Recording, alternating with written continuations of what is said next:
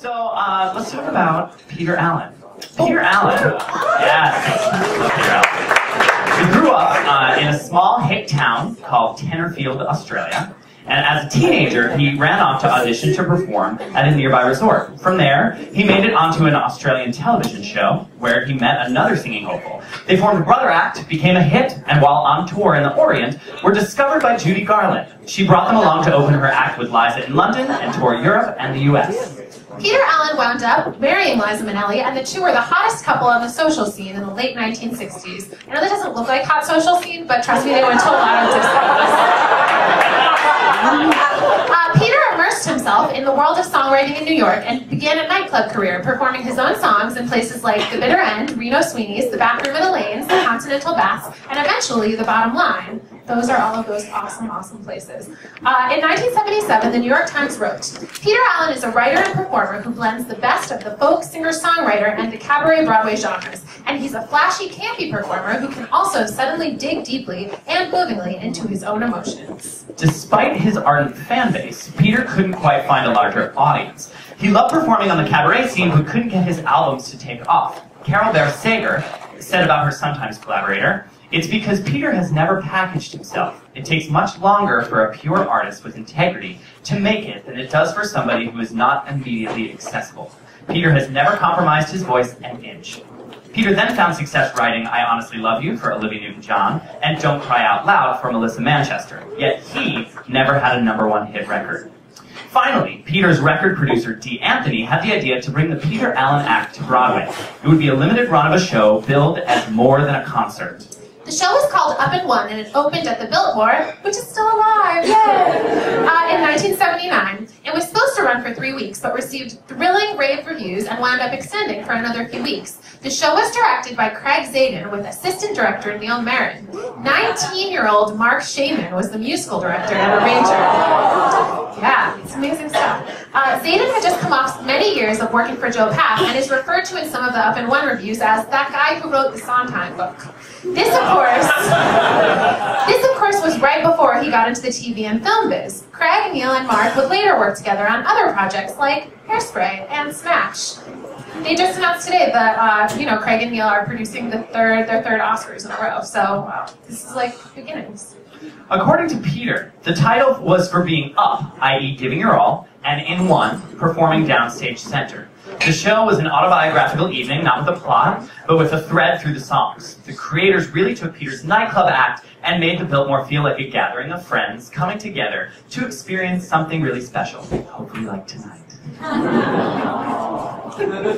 In an earlier review of one of his cabaret acts, Martin Gottfried had written, "A hopeful sign in these strange days is that the record buyers who love rock or disco music can just as ardently appreciate the quality songs of Peter Allen, songs with the rich melodies and sophisticated lyrics that we despaired of ever hearing again. Besides being ingratiating and smart, his music is theatrical, and you'd have to wish he'd written a show." Peter Allen once said, "I don't mind writing a song that sounds like 1932 or a song that sounds like disco. It depends on what the song is telling you." Up and One featured thoughtful Peter Allen ballads like I'd Rather Leave While I'm in Love, showbiz flash like I Go to Rio, and the kind of unique storytelling numbers that no one else could do quite like him, like Everything Old is New Again. Peter even wrote some new material for his co-star in the show, Nora Nemetz. More on that in a moment. Up and One reviews were spectacular. Jeannie Williams wrote, "I saw this electrifying package of talent last week for the first time and was so knocked out that I went to a second performance." The Village Voice wrote, "He modifies notions of what you can do on a Broadway stage by shrinking the audience to a stage-side handful of friends." Here to sing 2 numbers from Up and One, Mike Rosengarten.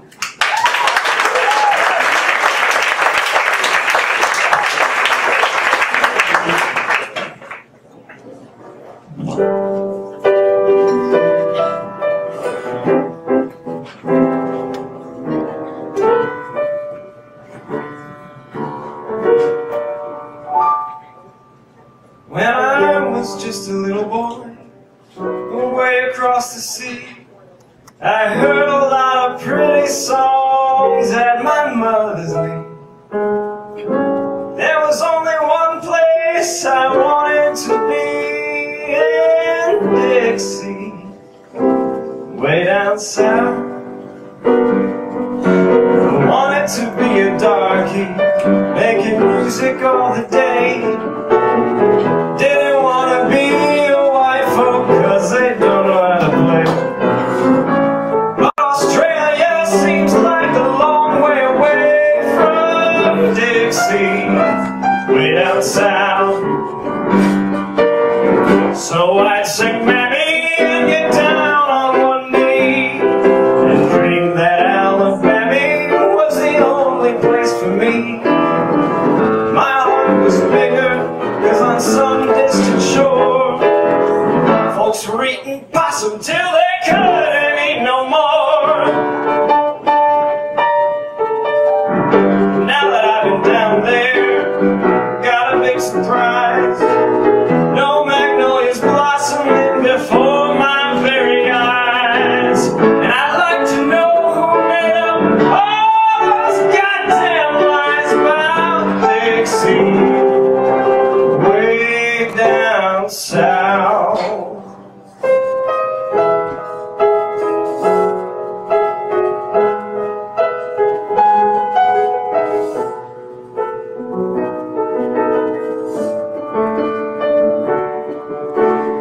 Going more and more planes, feeling myself sore on planes.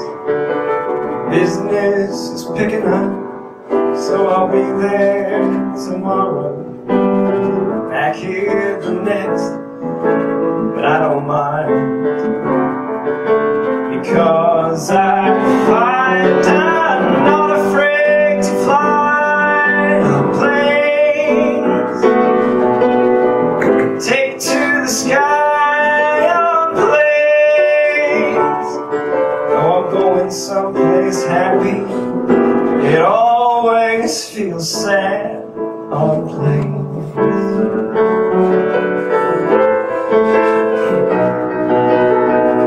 I drink too much on planes,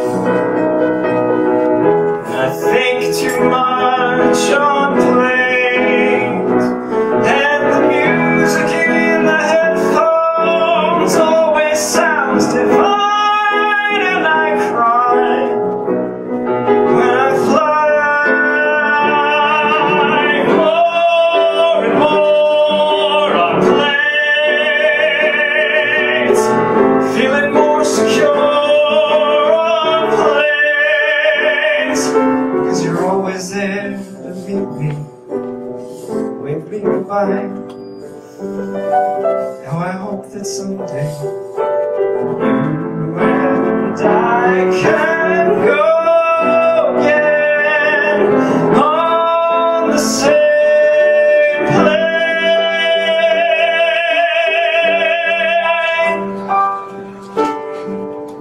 Altitude high, Monday